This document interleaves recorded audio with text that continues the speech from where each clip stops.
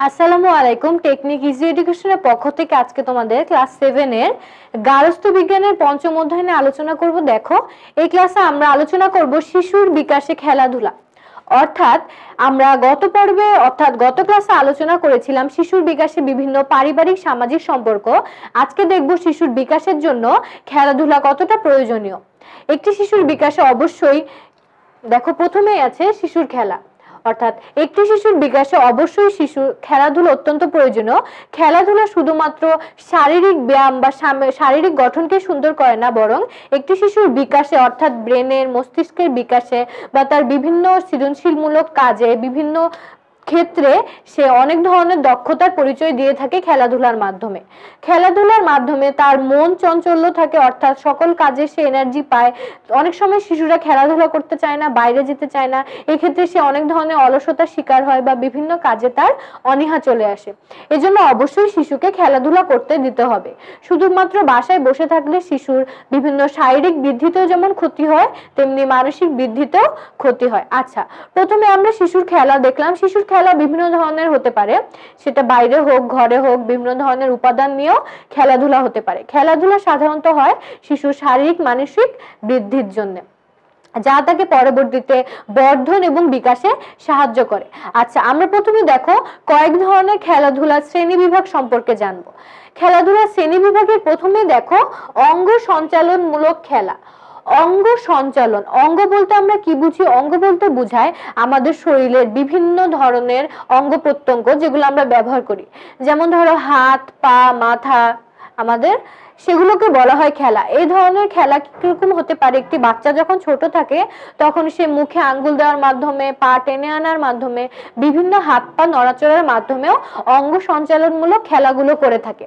এর মাধ্যমে তার শরীরের বিভিন্ন ধরনের কসরত বলো, মানসিক বিকাশ বলো, সেগুলোর মাধ্যমে সে আনন্দ উপভোগ করে। পরবর্তীতে 7 থেকে 8 বছরের বাচ্চারা বিভিন্ন ধরনের অঙ্গ সঞ্চালনমূলক খেলা খেলে। অঙ্গ সঞ্চালনমূলক এজন্যই বলা হয় কারণ তারা তাদের বিভিন্ন অঙ্গ ব্যবহার করে বা দৌড়াদৌড়ির মাধ্যমে, ছোটাছুটির মাধ্যমে এগুলো খেলা খেলে।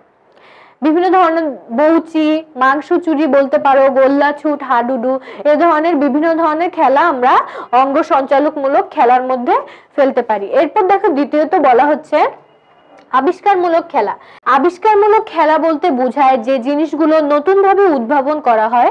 যেমন 2 থেকে 3 বছরের বাচ্চারা কি করে, তারা খেলার সময় তাদের খেলনাগুলো নাড়াচাড়া করে, বিভিন্ন ভাবে সেগুলোকে খুলে বা ভেঙে দেখে যে জিনিসটা কিভাবে তৈরি করা হয়েছে। এভাবে সে আবিষ্কারমূলক খেলাটি খেলে থাকে। আবিষ্কারের মাধ্যমে শিশুর বিভিন্ন ধরনের দক্ষতা বৃদ্ধি পায়, সৃজনশীল চিন্তা ভাবনার উদ্ভব হয়, সে নতুন নতুন অনেক কিছু শিখতে পারে। ফলে বলা যায় আবিষ্কারমূলক খেলা একটি অতি গুরুত্বপূর্ণ অংশ। এরপর দেখো গঠনমূলক খেলা।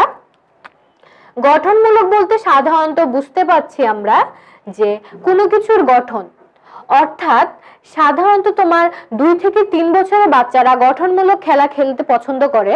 তারা কি করে, বিভিন্ন ধরনের কাগজ দিয়ে বা বিভিন্ন উপাদান দিয়ে কিভাবে নৌকা বানা যায়, কিভাবে কোনো কিছুর আকৃতি প্রদান করা যায়, সেই জিনিসগুলো খেলা থাকে। এগুলোতে কি করা হয়, কাগজ ব্যবহার করে বা বিভিন্ন হার্ডবোর্ড ব্যবহার করে, বিভিন্ন ধরনের নকশা ব্যবহার করে তারা কি করে, গঠনমূলক খেলাটা খেলে। এতে যেমন আমরা ছোটবেলায় সবাই খেলেছি, কাগজের পাখা, কাগজের নৌকা, কাগজের ফুল, অনেক কিছু তৈরি করা হয় কাগজের মাধ্যমে। এই ধরনের খেলার মাধ্যমে সৃজনশীল চিন্তা শক্তি বাড়ে, অনেক ধরনের বিকাশ হয়ে থাকে শিশুর মস্তিষ্কে। এগুলোকে বলা হয় গঠনমূলক খেলা। এরপর দেখো কাল্পনিক বা নাটকীয় খেলা। কাল্পনিক বলতে আমরা বুঝতেই পারছি যেগুলো সাধারণত কল্পনা করে বা চিন্তা শক্তি ব্যবহার করে বাচ্চারা খেলে। যেমন অনেকেই ছোটবেলায় খেলে, দেখবে ডাক্তার সাজে, কোনো একটা পুতুলকে নিয়ে তাকে চিকিৎসা করা হয়, তারপরে মা সাজে বা বিভিন্ন জায়গায় টিচার সাজে। এভাবে বাচ্চারা তাদের বাবা মাকে বা আনুষঙ্গিক কোনো মানুষকে, প্রতিবেশীদের অনুশীলন বিভিন্ন ধরনের কল্পনা করে তারা এই কাল্পনিক ভাবে ডাক্তার খেলে, টিচার খেলে। এই ধরনের খেলাকে বলা হয় কাল্পনিক বা নাটকীয়, যেটাতে শিশু অভিনয়ের মাধ্যমে নিজে নিজে একান্তভাবে খেলে থাকে বা 2-3 জন শিশু একত্রে খেলে থাকে। সাধারণত আবিষ্কারমূলক, গঠনমূলক, কাল্পনিক এই খেলাগুলো শিশু একা খেলতে পছন্দ করে, কিন্তু এই অঙ্গ সঞ্চালনমূলক খেলা যেমন ধরো বউচি, মাংস চুরি, এগুলো তারা দলবদ্ধ হয়ে খেলে থাকে 7-8 বছরের শিশুরা। এরপর দেখো খেলাধুলা শ্রেণী বিভাগের পর আমরা চলে আসি দর্শন ও শ্রবণ ইন্দ্রিয় ব্যবহার করে আনন্দ লাভ। দর্শন ও শ্রবণ ইন্দ্রিয় ব্যবহার, দর্শন বলতে আমরা কি বুঝি? কোনো জিনিস চোখে দেখা, এবং শ্রবণ ইন্দ্রিয় মানে কোনো কিছু শুনি যে আমরা কানে, সেটাই আমাদের শ্রবণ শক্তি। সেই ক্ষেত্রে শিশুরা কি করে? বিভিন্ন ধরনের টিভি দেখে, গান শুনে, রেডিও শুনে, এগুলোর মাধ্যমে দর্শন এবং শ্রবণের মাধ্যমে আনন্দ পেয়ে থাকে। এতে তারা কোনো শারীরিক কষ্ট করে না, বুদ্ধিও খাটায় না, তারা শুধু সেই জিনিসগুলো উপভোগের মাধ্যমে বা দেখার বা শোনার মাধ্যমে আনন্দ লাভ করে থাকে। তাকেই বলা হচ্ছে কি? দর্শন ও শ্রবণ ইন্দ্রিয় ব্যবহার করে আনন্দ লাভ। এরপর দেখো দর্শন ও শ্রবণ ইন্দ্রিয় আনন্দ লাভ করার পর আমরা দেখব স্থান ভেদে খেলার শ্রেণী বিভাগ। আমরা যে এখানে যে খেলার শ্রেণী বিভাগগুলো দেখেছিলাম সেগুলো হলো বৈশিষ্ট্যের উপর ভিত্তি করে খেলার শ্রেণী বিভাগ। এখন দেখব আমরা স্থান ভেদে খেলার শ্রেণী বিভাগ। দেখো স্থান ভেদে মানে কি? আমরা সাধারণত জানি, যেমন গৃহের ক্ষেত্রে আমরা পড়েছি বাহ্যিক অংশ বা আভ্যন্তরীণ অংশ। সেই ক্ষেত্রে দেখো বহিরাঙ্গন খেলা এবং আভ্যন্তরীণ খেলা। বহিরাঙ্গন খেলা কোনগুলোকে বলা হচ্ছে? যে খেলাগুলো আমার বাসার বাইরে খেলা হয়, অর্থাৎ বহিরাঙ্গন মানে বাইরের অংশ। তো স্থান ভেদে বাহিরের অংশ এবং ভিতরের অংশ দুটো ভাগে ভাগ করা হয়েছে। এই স্থান ভেদে খেলার শ্রেণী বিভাগ হচ্ছে দুই রকম। একটা হচ্ছে বহিরাঙ্গন খেলা, অর্থাৎ বাসার বাইরে যে খেলাগুলো খেলা হয়, আর আভ্যন্তরীণ খেলা কোনগুলো? যেগুলো বাসার ভিতরে খেলা হয়ে থাকে। তো বহিরাঙ্গন খেলার মধ্যে পড়তে পারে বিভিন্ন ধরনের ক্রিকেট বলো, ফুটবল বলো, তারপরে গোল্লা ছুট, হাডুডু, এগুলো সবই বহিরাঙ্গনের খেলা। অর্থাৎ শিশুরা দলবদ্ধভাবে যে খেলাগুলো বাসার বাইরে খেলে থাকে সেগুলোই হচ্ছে বহিরাঙ্গন খেলা। তারপরে আসো 2 নম্বরে আভ্যন্তরীণ খেলা। আভ্যন্তরীণ খেলা সাধারণত শিশুরা একা একাই খেলে থাকে। এতে তারা বিভিন্ন ধরনের উপাদান ব্যবহার করে, যেমন ধরো পুতুল, বিভিন্ন ধরনের কিউব বা ব্লক, যেগুলো তারা পাজল সাজায়, বিভিন্ন ভাবে তারা খেলে। এগুলো হাড়ি পাতিল, এগুলো হচ্ছে আভ্যন্তরীণ খেলা। আভ্যন্তরীণ খেলা সাধারণত তারা ঘরের ভিতর কোনো নির্দিষ্ট স্থানে বসে বসে নিজের অভিনয়ের মাধ্যমে, বা যেগুলো কাল্পনিক বা নাটকীয় খেলা বলতে পারো, সেগুলো আভ্যন্তরীণ খেলার অংশ। সেগুলো শিশুরা সাধারণত বাসার মধ্যেই খেলে থাকে। এর মাধ্যমে শিশুদের চিন্তা শক্তির উদ্ভাবন হয়, তারা নতুন নতুন চিন্তা করতে শেখে, বিভিন্ন প্রশ্নের উত্তর খুঁজে বের করে, বড়দের বিভিন্ন ধরনের প্রশ্ন করে থাকে। এভাবে তারা অনেক ধরনের নতুন নতুন জ্ঞান আবিষ্কার করে থাকে এবং নতুন কিছু শিখে থাকে।